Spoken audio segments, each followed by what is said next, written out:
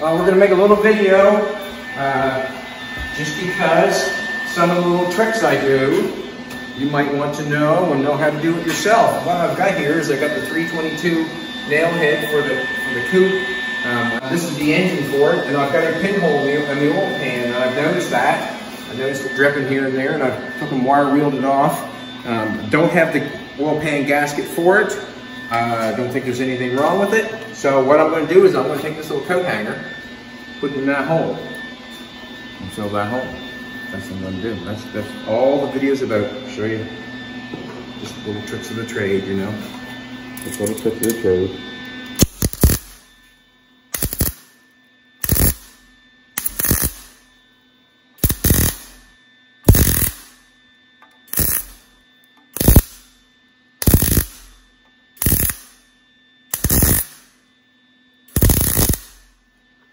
And all that does is give me enough material that I don't burn down through that.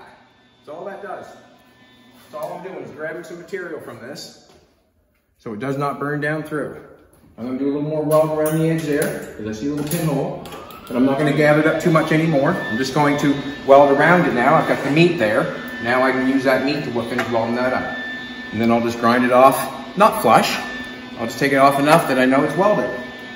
Have a great day!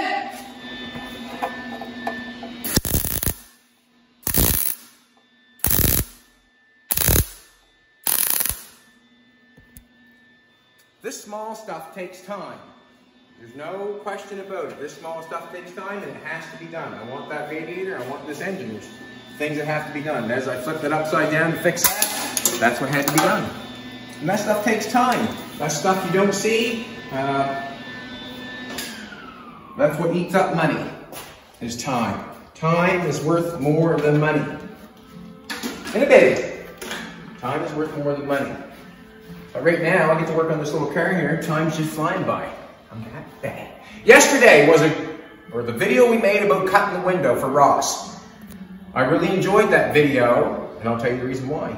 Because some people wrote in, and I learned from them that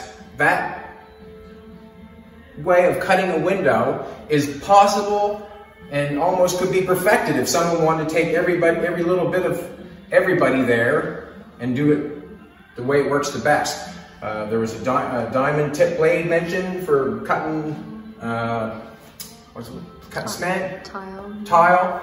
There was WD-40 mentioned for lubricant. There was a cordless grinder for cutting if I wanted to cut in water, like that one. What else was it?